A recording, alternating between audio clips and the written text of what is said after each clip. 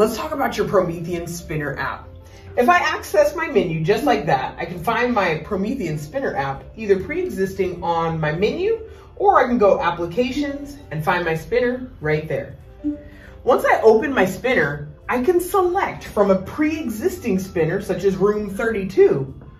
If I touch the title, I can find the other pre-selected items from my queue right here. But if I want to create a new spinner, I can simply push Create List. From there, it'll open up a menu for me, where I can then enter the names. You'll see this handy floating keyboard that floats on top of anything, just like some of the other apps. And now I can enter my room number and my students' names.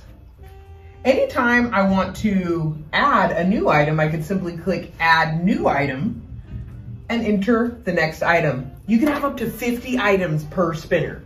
Once I'm done, I click Done, and now my spinner will be created. But that's not all.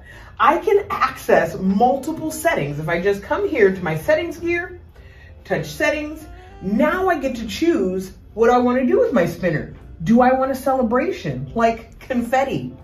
Do I want a sound like celebrate? I can also select the duration of time in which the spinner will spin. I could talk about how many options to display, as well as how many times I'm going to go back and select that. I can even change the color of my spinner. Once I spin my spinner, now I have the option to hear that wonderful sound that we selected, as well as the celebration that we get. You can have not only 1, 2, 3, but you can have up to 8 spinners on your screen at a time. If I want to change the size of a spinner, maybe I don't want it so large, I can come here and minimize the size of a spinner. I can have a large one, I can have a small one, and I can even have an additional spinner and open up to a maximum display so that I can see all 3 spinners at one time. Every spinner that you do change the sound settings to, you'll need to do that separately and individually on each spinner.